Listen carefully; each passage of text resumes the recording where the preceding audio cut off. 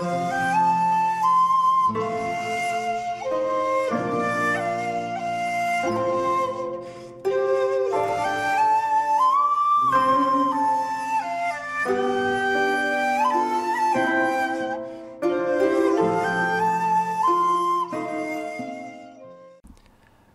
there, this is Solitary Ronin from Solitary Ronin Films, and welcome to another random review.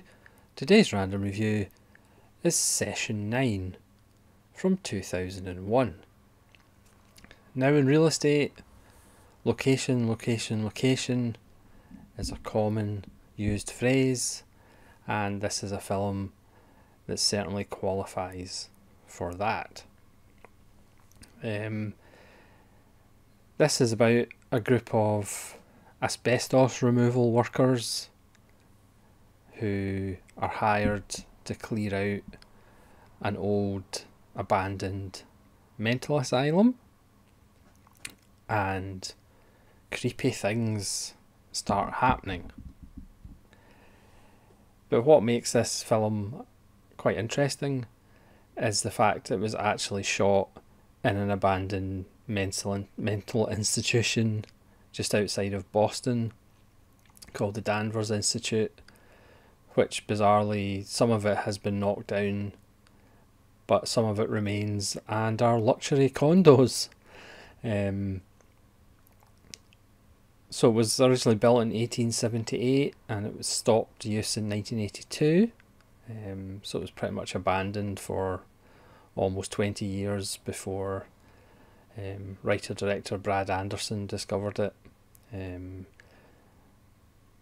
decided to write a film and shoot the film there. Brad Anderson, probably most famous for doing The Machinist with Christian Bale. This film stars Peter Mullen and David Caruso just before he did CSI Miami. So there's no crouching and taking off sunglasses in this film by Mr. Caruso. And Josh Lucas. It was made for $1 million, shot on digital. The shoot was only 22 days. And while it might not be the greatest film ever made, it does show you how you can make an atmospheric, creepy little film for a small budget, short shooting schedule, with only 5 of a cast, or 7 speaking, I suppose more speaking, but pretty much 5 of a cast. Peter Mullen stars as a man who desperately needs this contract. His company is slowly going under, so in order to get a $10,000 bonus instead of originally perhaps being a 3-week job, he says they can get it finished in a week. David Caruso is his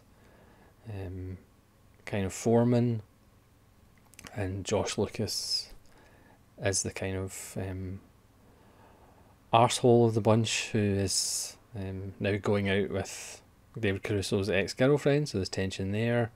There's a character called Mike who seems to be the smartest of the bunch, who was going to be training to be a lawyer but he's ended up in the asbestos business. And we also have Jeff, who is Peter Mullen. It's his nephew who he's taken on to give an extra hand, who quite coincidentally has a fear of the dark, which obviously comes in really handy later in the film, in one of the film's 2 really standout sequences when obviously he's faced with being in the dark. It's a slow burn. It is obviously pretty much a riff on The Shining, and obviously it's not as good as Kubrick's film. Let's put a stop to that rumour right now. But it's a really effective little film. The security guard who lets them in at the start kind of tells them, oh yeah, it was shut down for budget cuts. Mike, who's read up on it, tells this story of, one of the patients and the things that happened to her. There's really the production design, they didn't have to do much. It's just wonderful. They say the equipment was lying about as if it had just been abandoned and everybody had left. There was at one point almost 2,500 patients. The place is described by the guy who shows them round as a bat, so that you have the central core of the building, and then they have two kind of crooked wings on either side, the female patients and the male patients. So it just has this odd look architecturally, and they have certain levels, they're told, of one area, and that's where the psychotics were. Again, as Brad Anderson says in the extras, which I'll get to, because there's a ton of really good extras in the Release by Second Sight. You could have easily made this as a group of teenagers who go in and get bumped off, and could have just made a slasher film. But this goes more for the psychological aspect. Peter Mullen's character being pushed to the limit of his stress. Obviously you have the friction between David Caruso and Josh Lucas's character. At the facility, like I said, it was opened in 1870 in real life, and in 1948 they started doing lobotomies on patients. Characters find ledgers and we go through the reasons why people were incarcerated in here, and it was just like, for being far too passionate, or like it was just fairly menial reasons. People were just locked away by the state and obviously lobotomized, and we kind of get a demonstration of how they lobotomized people. And Mike, who's the more kind of inquisitive one and knows about or is fascinated by the history of the place, he finds tapes in a room in the basement, which go from session 1 to session 9. That's why it's called session 9. So not only do we have the shining thing of going, they've got a week to complete the job, and the director has Monday, Tuesday, Wednesday come up on the screen. We also have him going through the tapes from session 1 to session 9. The patient on the tape has 3 personalities. It's a young girl called Mary, or a young woman called Mary, and she has Billy, who's her protector, and she also has a character called Simon, who you'll be able to figure out what part Simon plays in the whole thing. You can actually see on the back of the box, that's the actual building. I mean, it is an amazing looking building. Not a building I would particularly want to spend any time in, but it's a pretty amazing building. So in the special edition, as with other Second Sights, you get some postcards, which are really cheery. I mean, that's a lovely image. I mean, that is the first image in the film, but it's upside down, and then it slowly rotates round to the right way up. And you have obviously the booklet, which is lovely and has essays and photographs, because some of the murals that were actually left in the building weren't actually dressed by the crew. The patients had rooms which were called seclusion rooms, and some of them had kind of collages of strange things, kind of like that sequence in the parallax view where you're just showing images, of father, mother, America, gun, all that stuff, and that becomes a key kind of note in the film as we discover more about Mary. There's a wonderful cemetery where all the bodies are just marked by, you know, their case file number. And there's a beautiful tree where Peter Mullen, at one point, you go down little steps and you're in the cemetery, and Peter Mullen's sitting in the cemetery in this lovely kind of broken tree. This is a 2-disc set. Like I said, the extras are substantial and really good. On the feature film disc, the extras are ported over from Shout Factory's release, or Scream Factory, I guess. And the second disc is all brand new extras by Second Sight. There's 2 commentaries, one by Brad Anderson, the director, and co-writer Stephen Gerridon, who plays Mike in the film. There's a commentary by Mike White and Jed Ayers. There's a new interview with Brad Anderson. There's a new interview with Stephen Gerridon. There's new interviews with the producer and the DP. I'll get to the story about the DP in a little bit.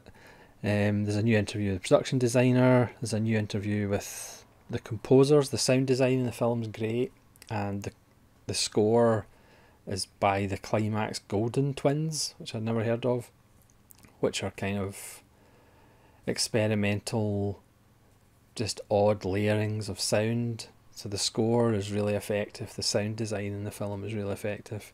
Again, this is a film without, spoiler alert, without like lots of ghosts and ghoulies. It's all about atmosphere. And Alexandra Heller-Nicholas, who has become quite prolific. She's right up there with Kat Ellinger as far as being on lots of releases. She does a really good video essay called A Twisted Collage. There's a feature-length Return to Danvers documentary. There's a archival making of. Peter Mullen and David Caruso aren't on the kind of retro documentary about the film, but they are on the archival piece. There's an episode of Horror's Hallowed Grounds. There's a storyboard to screen feature with with the director commentary on that as well. There's deleted scenes and an alternate ending with the director commentary as well. The feature length retrospective documentary is excellent. If you're one of those film fans who like to hear about the making of films that perhaps odd things happened, then Session 9 is up your street, because odd things happened. Peter Mullen tells the story of when he was on the roof, whether he's just doing this to try and sell the film. He kind of heard a voice that told him to jump. But he said it wasn't like a suicidal thought, it was just a kind of suggestion out of curiosity to see whether he would fly or float. And there's a 3-way telling of a very strange event. You know, one of the characters, as I said earlier, demonstrates how lobotomies were done by putting like something through the eye, which is thoroughly horrible. And while they were shooting another really effective scene where Hank, the character played by Josh Lucas, is running through these tunnels with cages, the DP actually hit a bit of an equipment and got something in her eye, and there was blood, and they were like freaking out because they obviously thought she might have been blinded. And then when they got to the hospital, there wasn't really that much there. The doctor just said she had a bruise in her eye, but it was just all very strange. At one point, Josh Lucas says he wanted to leave the film just because there was so many little odd things going on. There's a shot in the film above the building and the sky looks weird, but that's not actually a special effect, because as Josh Lucas says, on like the second day of filming, the sky was like that. And it's just like weird stories. And they do remark at one point that it is funny that there's now condos in the same building and people are actually living in luxury apartments in the same place where there used to be lobotomies going on. It's just a wonderful, creepy, atmospheric, low budget, shot in digital, but it's not that jarring digital. Some of the wide shots are really nice. The production design, again, they didn't have to do that much, they obviously did some. They also talk about the fact they're playing people who are removing asbestos, and of course there was asbestos in the building when they were shooting it. But as long as the asbestos doesn't get dry, it's fine, apparently. But just the whole atmosphere, the little details of the collages, the sound design, the slow layering of information we get as Mike listens to the tapes from session 1 up to session 9. It's just a lovely little film. But again, if you're afraid of the dark, like the character Jeff, it's maybe not the film for you. But again, even though it's not, it doesn't have the meaning of life in it, it is a perfect example of how you can make a really effective little film if you get a wonderful location, even if it's a bit creepy, low budget, short shooting schedule, a small dedicated cast. You can actually make really interesting little films. But certainly a film where the story behind the making of the film is just as interesting as the film itself. Session 9 and a really good release by Second Sight.